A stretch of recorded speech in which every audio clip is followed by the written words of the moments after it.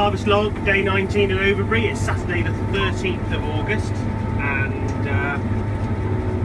we are cutting the Daytona peas again. So we should get them finished off today.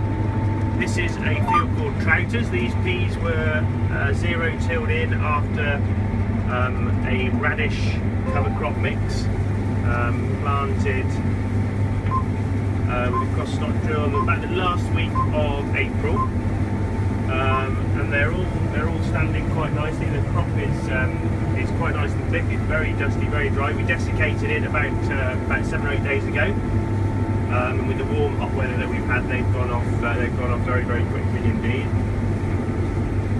Again, pea quality in this block is, I don't know whether you can see it in there. Probably not. Well, maybe just in the shadows. Lovely, lovely green, sort of bluey green pea colour.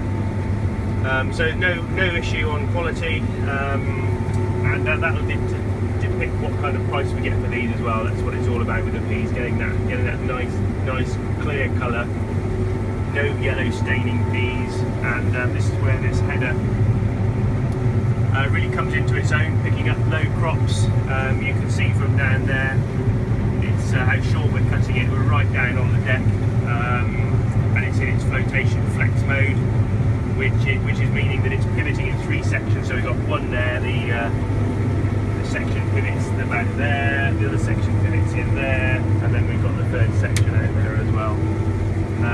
So it's almost like having 3 sort of 10 and a bit foot headers, all combined in one larger one. So fantastic job for this, combining the peas. The weather's great. They're coming in nice and dry. We're about 16.5%, so we need to get them dried down between 15 and 16,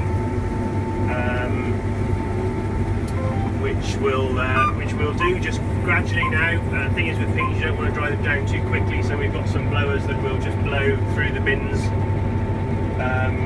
For these peas, we'll take our time with that and try and do a bit of a cooling job as well when we get some frostier, cooler weather. So yeah, here we are, last day of cutting peas today. We've got another 3 fields to do, and then later on today we shall probably be cutting wheat up on the hill.